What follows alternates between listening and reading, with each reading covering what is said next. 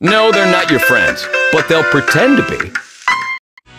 Jeff and Jeremy here. It's 9:04. We get the mind funk going strong. We're talking about the election. Today's question focusing right around it. 46% of people in a recent survey said... Today's election. What we got? Is today's voting day? I didn't say today. Oh, okay. I thought you said today. Why don't you put your phone down and pay attention to what I'm saying? I thought you said today's election. What are you doing on your phone right now that's so important? You said today's election. No, I didn't. I listened. 46% of people said they would do this to get their candidate elected. 805-543-3693 are the numbers to get through. Curtis first up. Go ahead. Would it be vote twice? Ooh, no, it's not commit voter fraud. I don't even know how you would do that. I mean, I think this is something that you can actually do. I don't think voting twice is something you can do. Okay, no, this is not something. This is something. The answer to the question is something that you could do. Any of us could do easily. Ethically, I don't know how great it is, but you can do it. Is it illegal? Is it against the law to do this? I don't think so. Okay. Thanks, Kurt. You can try back 805-543-3693. 46% of people in a recent survey said they would do a lot of things to get their candidate elected. This is the number one thing they said they would do to get their candidate elected. If you know what it is, we're going to send you down to the Haunted Hills drive-through experience with the Elks in Santa Maria. 805-543-3693. Very vote-worthy music you've chosen for this segment, brother. Okay. It's called Campaigns and Election Soundtrack. Oh, good. This is Steven. Hello, Steve. Hello there. How are you? Good. We'll send you down to the big haunted drive-through. If you can tell us what 46% of people say they're willing to do to get their candidate elected. Bribe, friends, and family. That is correct. Good job. That must have been very Googleable. Yeah. Is that a word? Googleable? Googleable. Googleable. Yeah. Give it a goog. Yeah, but it's very misleading because when somebody says bribe, to me, it says that's cash. Okay? But in this survey, 5%. See, I hear bribe and I think sexual favors. Oh, okay. Well, that's part of it too. Bribe for cash is 5% are comfortable with paying cash to somebody for a bribe. 3.5% are willing to go as far as deploying a romantic bribe, sexual favors. Yeah, but not with your family. I mean, friends though. Yeah. Some family members. You know, your wife. Your wife, if she's going one way and you're going the other. You know. Oh, sure. Okay. But I think the women have the upper hand in that one, which puts Donald Trump behind the 8 ball, I would think. But the biggest method they use in bribe is guilting their friends and family into voting who they want them to vote for. Bribing. I don't even know what I would bribe. Now, the funny thing is, if I go to my family, most of my family is on par. I mean, we're all on the same page. And I don't know why that is. It just happens to be that way. Is your family, are you on the same page, Steve, with your family, Stephen? Most of my friends and family are have opposing views, so a bribe wouldn't even work for them. They would really? So 10.5% say that they would use reverse psychology. Okay. So that means they're dumb. I mean, that means their family's dumb and their friends are dumb.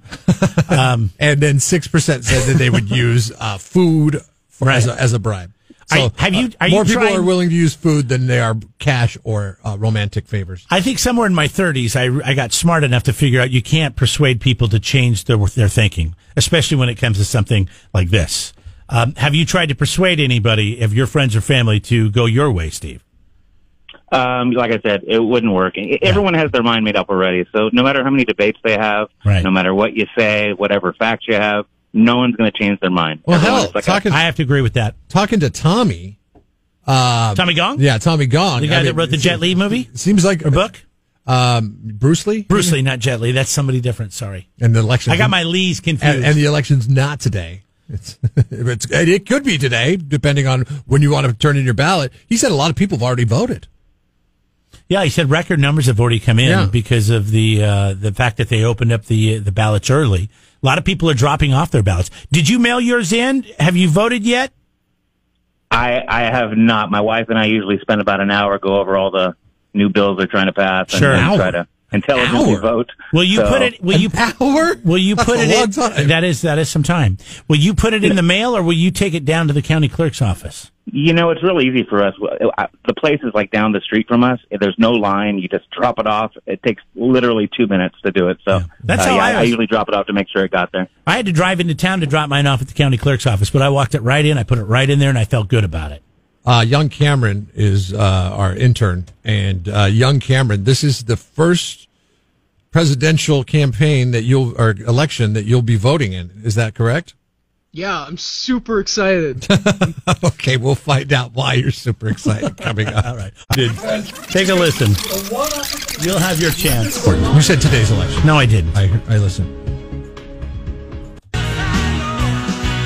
Jeff and Jeremy here. It's 9:04. We get the mind funk going strong. We're talking about the election.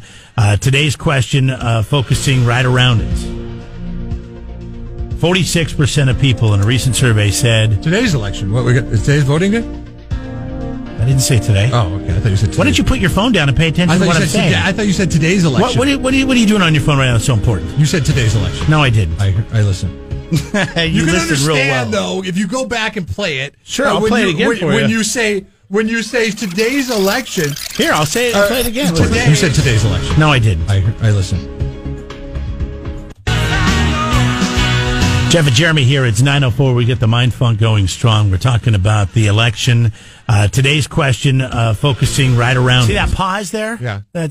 Well, so I'll tell you this right now. That pause there, you can understand that if I was only 30% listening to what you were saying. If you weren't on your phone trying to buy a house, then you would have known what I said, but you were distracted because your wife is texting you and email. I don't know what she's doing. And she's like, we got to get our offer in on this house because it's got a swimming pool. It's a hot climate. Which I hope I want to come swim in that swimming pool, so I don't want to push this too far. No, you're not invited. Over. See, I don't want to push this too far.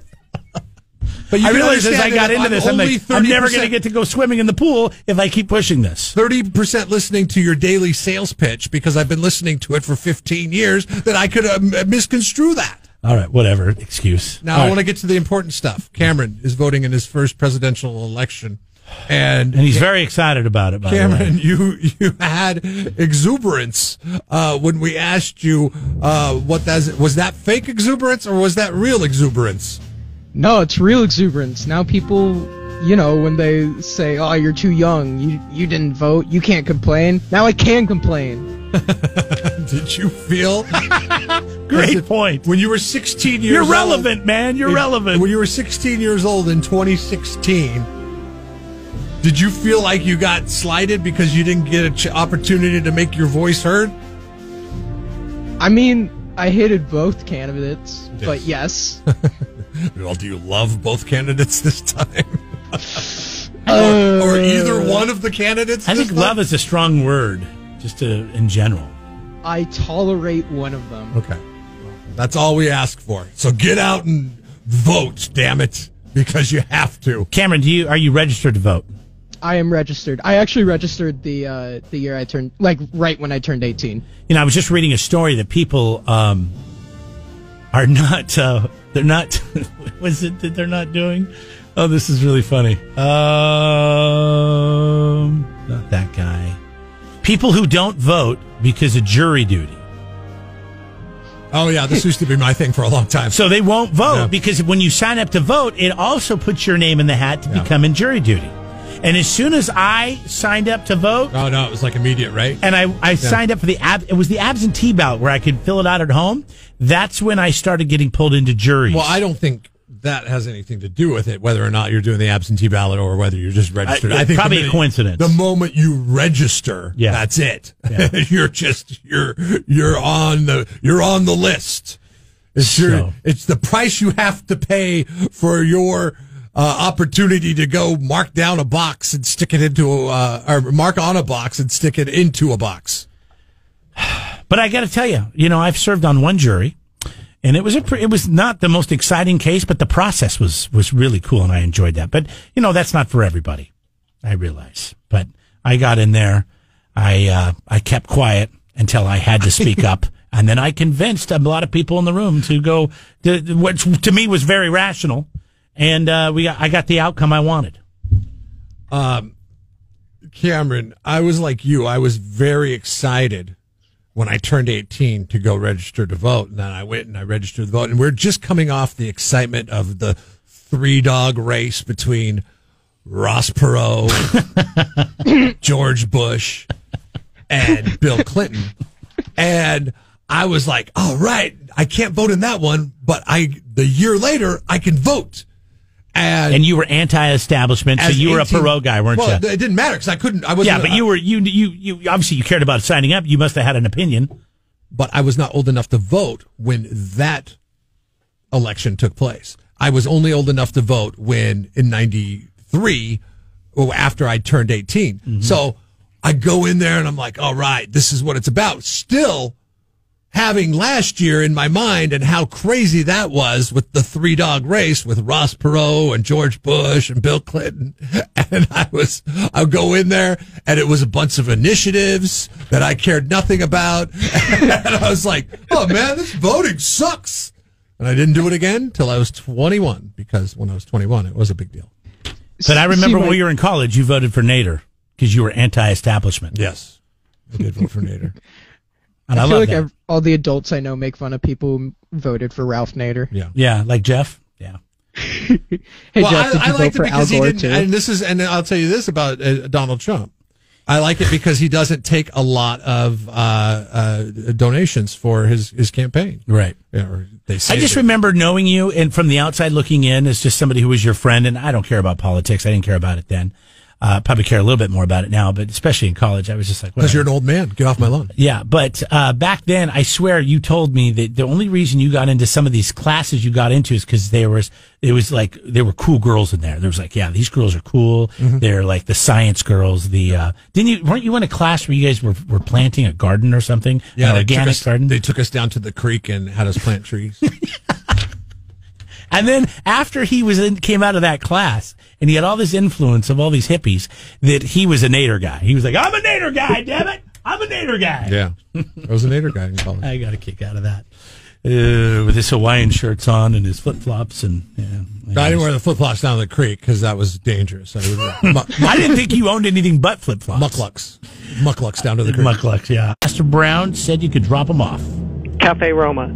That is correct. That is one of the locations. That's the one that would have stuck out in my mind, too. We would have also accepted Central Coast Surfboards and Sunshine Health Foods out in Morro Bay. But Cafe Roma is a location where you could drop it. Yeah, you use laptops laying around there, Bernie? I do. We've actually donated one. To the San Luis Coastal Unified School District? We have. I actually am part of a Rotary group, and we're helping them with the drive. That's incredible. You guys are doing really good work. I have some old computers, Bernie, and I'm concerned about information, credit card information, tax, Social Security, like stuff like that that's on your heart. How do you wipe all that off and make sure that it's gone? So you're supposed to take that and have that wiped clean, kind of like you do with your phone. You set it back to factory settings. So that's what they're asking you to do. How do you do that, though? Yeah. I mean, you can just Google it, and it'll tell you exactly. Like for a phone, it's like 5 steps you have to go through, and you set it back to your factory settings. What about Windows? Windows 95? It's got to be a certain... I have a hard drive in there that's Windows 95 on compliant. In order to donate it, it has to be Windows 10 compliant, okay? Well, I don't know. Does? Can they use a Commodore, Jeremy? I don't know. This is not a throw your what about Windows 95? Drive away. I have a tower. I wonder if I could even turn it... I mean, I know it'll turn on, but I don't know if I could even operate it, Windows 95. And so... I probably should just take the hard drive out and then just toss the computer. We've talked to computer forensics people before. Steve Burgess is a local computer forensics person, and I always thought that you could just throw it off the roof of a building and you'd be fine destroying the information on it. He's like, no, I've recovered stuff off of drives that have been set on fires before. Well, and we've had the opposite, a bunch of pictures on a drive, a separate drive that we couldn't retrieve. They just said, nope, can't do it. Great. Well, thanks for trying, you losers. maybe give me a little bit more ambition. Oh, they took the money and then found that out, of course. All right. Well, Bernie, we got $24 for you to go down and check out Federico's Fresh Mex downtown Slow at the Wyman Hotel, okay? $24? 20. Oh, okay. But once again, you can't hear She's very a donator. You know, Seth, she donated one. Seth, what did you hear there? 24. 24. Well, you got him once, so he's got a really, he's going big, It was you know, because you got him once. You know, 4 is not just a number. It's actually, you know, it's a verb. Yeah, it's and then the something. next one's 25, so there's $24 Adjective, in there plus one. Yeah. And by the way, I think Sue sent that email yesterday about Tom Petty, because she said tomorrow, it is today, the 20th of 1950, is Tom's birthday. Not would have been. It is. It's forever your birthday. They don't take that away when you die. But I see that even on a headline I saw, and it would have been. It still is. So, see, I was looking at something here on a story. It said would have been 70 tomorrow, and that was this morning. I got this. So that's wrong. Would have been. Today's his birthday. They say it would have been his 70th birthday. No, it still is. Oh no! Here we go. Okay, yeah. Today's his birthday. This was written on October 20th. People do all the but time. it came in my inbox today. So when I read it, I was thinking it was tomorrow. So today would have been his 70th. Yes, Still is. still is. 70. He was born on a certain day, and Well, he's then not alive. It's always his birthday. It's 70 still your birthday. years from today. No, I disagree. It will be his. When you die, you don't have 140th birthdays birthday. anymore. You were never born then, by your logic. I'm just saying, when you die, you don't have birthdays anymore. 100, 140 years from today. I used to work with a It'll be woman years 210. ago. If we'd do something that might not be by the rules, and she would say, "What are they going to do? Take away my birthday?" And you just took away somebody's birthday. Well, I know. Way to go, Jeremy. I know. Technically, you're being PC here, saying this is the day I'm that not we being celebrate PC, I'm being your birth. Somewhat correct. Yes, I mean, it's but always your birthday. But yeah, I understand that day is always going to be the day he was born. Yes. Okay, but we don't celebrate it. But no, and we shouldn't celebrate death days, for God's sake. Why not? Why would you want to do that? No, I don't. Celebrate when they came into the world, not when they left it. You know, relive that misery. You know, how about the joy of the birth? No. Jeremy's about the dark. I know, I think too hard. Though. I mean, you know, Thinking deep on this one. he looks for the stories for dumbass of the day that people die in, and he's like, "Oh yeah, this dumbass." Of the Oh, I day got a good one today. died. CNN. Well, this is for tomorrow. CNN analyst is on a Zoom meeting. Oh, that. He works for a newspaper. No excuse. Sorry, you're That's out. all news. There's no so many, way there's around that. So many things that like that guy is the level. Just go away. You're level never going to live this down. 1,000 creeper. You know, I mean, how do you like get our hankering to do that while you're on a Zoom meeting? You know, Sometimes you got an itch, you got to scratch it. no, that doesn't work like that. Okay, On a Zoom meeting. We don't know who was on the Zoom meeting. Let me see who else was on the Zoom What, meeting. did he have a Let me second see. screen Let me going? see. I don't. When Not sure I how was that works. Supercharged with testosterone and all kinds of hormones in my teens, I wasn't just stepping aside and Time doing and a that. place. So let's Time and a just place. real quick, since we're not going to use it for dumbass tomorrow. Let's think about this. All right, you're in a Zoom meeting. Obviously, somebody catches your eye. You get the hankering. This is what What must is have what is happened. his thought? Like, I'm going to turn the camera off and they can't see me, and I'm going to do this because I can see them, and they're going to go away when the meeting's over. So I got to do it now. Big Brother's always watching. I mean, that camera's on.